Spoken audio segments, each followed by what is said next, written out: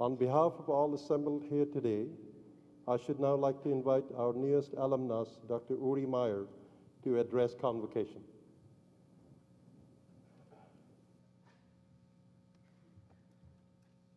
Thank you, Mr. Chancellor, distinguished members of the Platform Party, honored guests, graduates and their families, members of the faculty and staff, friends. I am deeply moved by the great honor you have chosen to confer on me.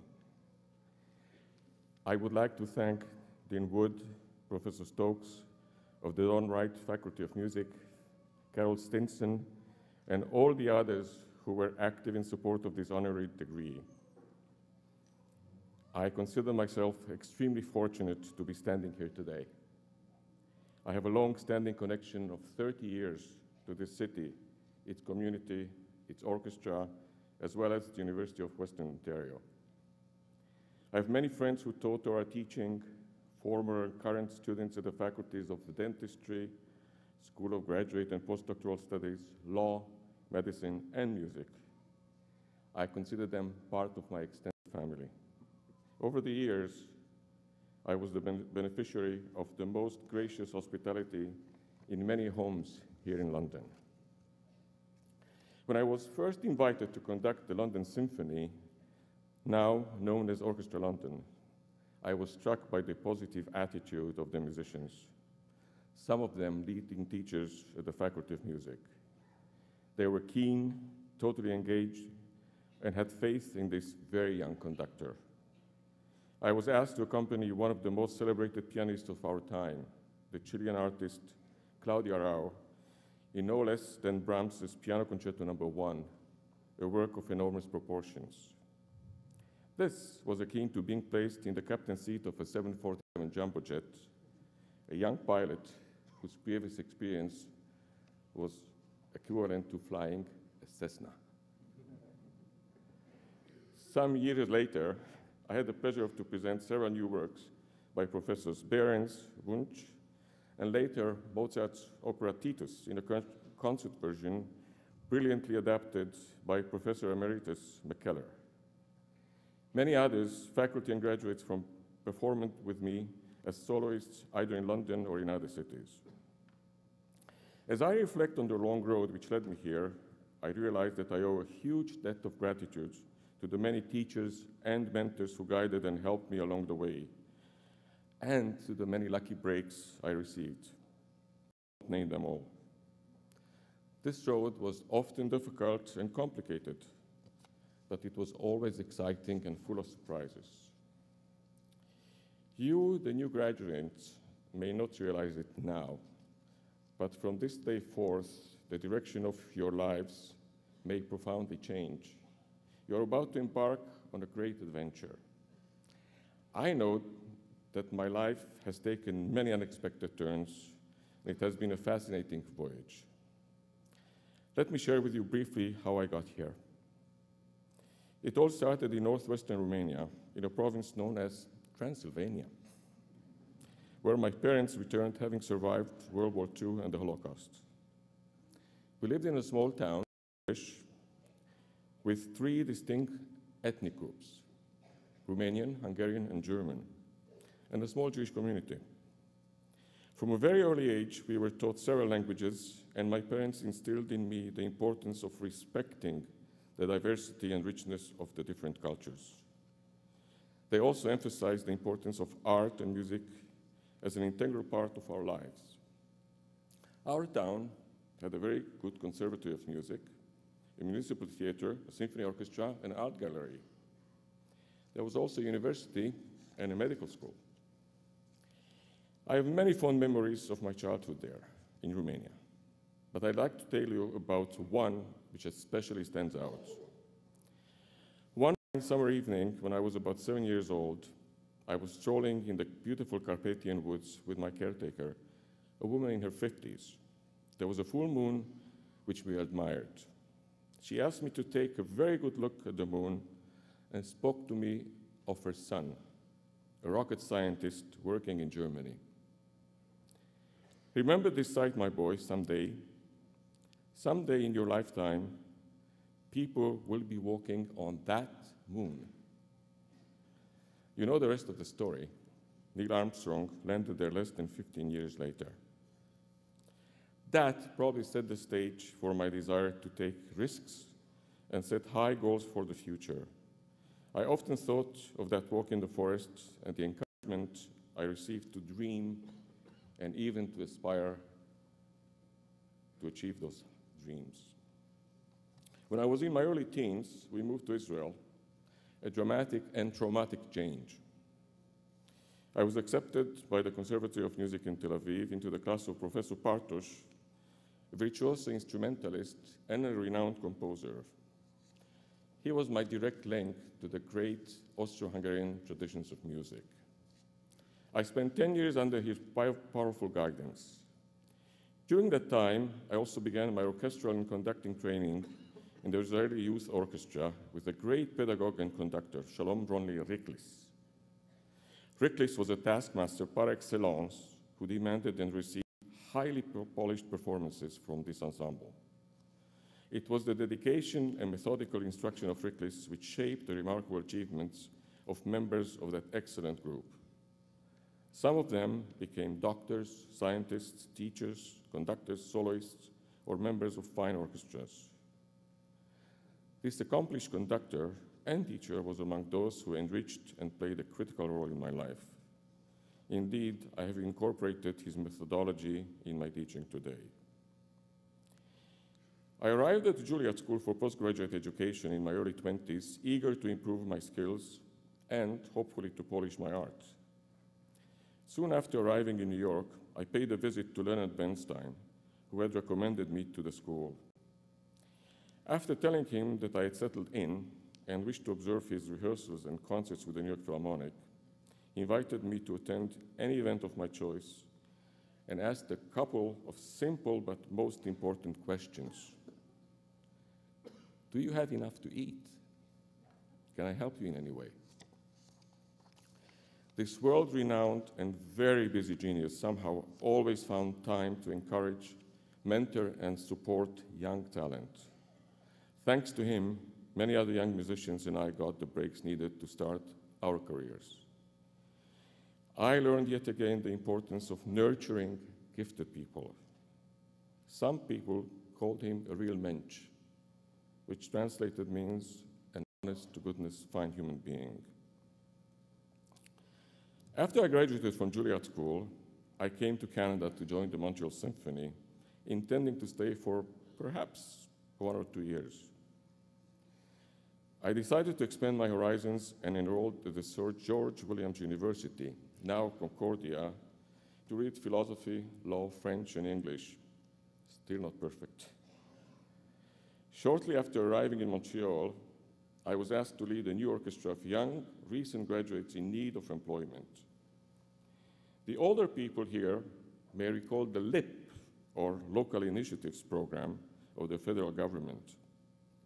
Its purpose was to train young professionals of different vocations in need of experience. And it was successful. Governments occasionally do good things for people. That was the beginning of my odyssey as a young conductor teacher, and that was almost 40 years ago. Since then, I lived in 3 beautiful provinces, in the cities of Montreal, Edmonton, and Toronto, brought classical music to audiences from St. John's to Victoria and Inuvik, and collaborated with and learned from many of Canada's world-class artists. I could not have realized my aspirations without the lasting influence and musicianship of 2 exceptional music directors of the Montreal Symphony, Franz Paul Decker and Charles Dutoit, who, by the way, conducted a concert here. They elevated a respected but a not very well-known ensemble to the status of one of the world's top orchestras. How fortunate I was to be in a position to observe their leadership over a 10-year period and to play in the orchestra under their guidance. A long list of guest conductors led the MSO, and experiencing their musical insights was at least as important as the formal education I'd previously acquired. Along the way, I gained tremendously from my colleagues' advice and constructive feedback. Being a conductor is like being a manager of a large corporation, except for the fact that most music schools did not prepare my generation for the complicated business side of the enterprise. That was a challenge I had to learn for myself. However, let me clarify. No conductor or manager can succeed without the talents and collaboration, the artistry and the commitment of one's fellow musicians or team. It is the musicians who actually produce the sound, and it is the conductor's function to present music with creativity and enthusiasm.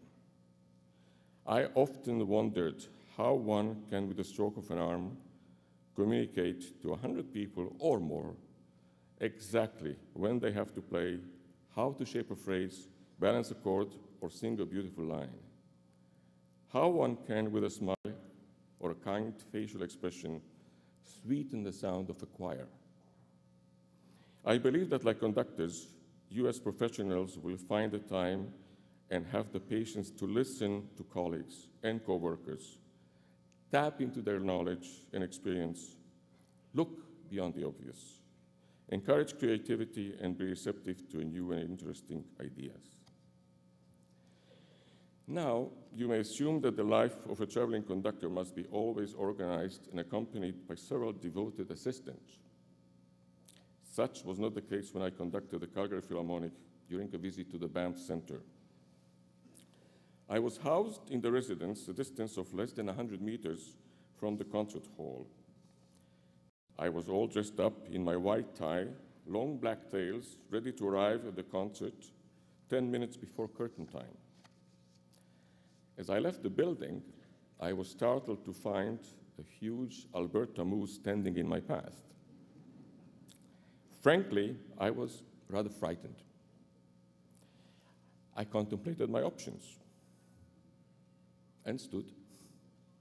A few minutes later, when it was almost time for the performance to begin and no one came to the rescue, I decided to walk, wondering about the probable headlines in the morning newspapers. Conductor dies, attacked by a moose, dressed to kill in formal attire. Only in Canada. But more seriously, it is a great privilege to be engaged in one's life passion. I have found that to perform and to teach in a medium that crosses all boundaries of language, culture, and economic status provides great satisfaction. That is because the grammar of music is a grammar that is part of our human unconscious. We instinctively and intuitively understand the language of music. Bach and many other composers managed to identify and express what is beautiful and what is meaningful in our very chaotic world. These experiences of music tie us together on a human level and deepen our sense of community. The German poet Schiller wrote, Freude, schöner Goethefunken, Tochter aus Elysium, alle Menschen werden Brüder, wo dein sanfter Flügel weilt, which translates to, joy, bright spark of divinity, daughter of Elysium, and most important, all men become brothers under the sway of thy gentle wings. Schiller's text was incorporated by Beethoven in his greatest and probably best-known composition, the last movement of his Ninth Symphony, also known as the Ode to Joy Symphony. I was asked to conduct the symphony numerous times while I was working in Japan. I was surprised to learn that since the 1950s, the Ninth is played annually, hundreds of times in all the major cities of that country. Does it take a tragedy of a catastrophic world war to remind people of all nations that Schiller's lyrics were sensible? Is it possible that the recent visit to North Korea by the New York Philharmonic has increased the chances for a peaceful resolution of the differences on the Korean peninsula? Could a possible visit by an American orchestra to Cuba break the ice and usher in a new spring in future relations with the United States. Fortunately, all societies benefit from time to time when business leaders, sportsmen, or artists extend their talents and influence beyond their specific fields or professions. A wonderful example of an entire country enjoying the fruits of imaginative leadership is the Venezuelan economist José Antonio Abreu, who founded and organized a network of youth orchestras in 1975. It is also known as El Sistema, and is a way of encouraging children who live in poverty to take up music rather than crime. They are nurtured and taught by dedicated teachers, given a free general education and musical education. Because of the courage and foresight of Abreu, the financial support of the government and of private business in that country, over 1 million lives of poor children in Venezuela were radically improved. Many graduates have earned positions in first-class orchestras around the world, and their star graduate, Gustavo Dudamel, is at age 27 the brilliant conductor and music director of the Los Angeles Philharmonic. You might have watched him last night on PBS, conducting that orchestra in Mahler's First Symphony. Imagine the educational and social benefits of a similar program if we were to implement one in Canada. And now I have come full circle. I am receiving immense joy in sharing my experiences, knowledge, and lessons learned with the students at the Royal Conservatory of Music, the Glengould School in Toronto. I am extremely grateful to be living in this country, a country that welcomes people from around the globe, treating them with equality and respect, a country where you can actually realize your dreams. Today is the celebration of your convocation after long years of study. I am very touched to be included in this beautiful ceremony celebrating the culmination of your success.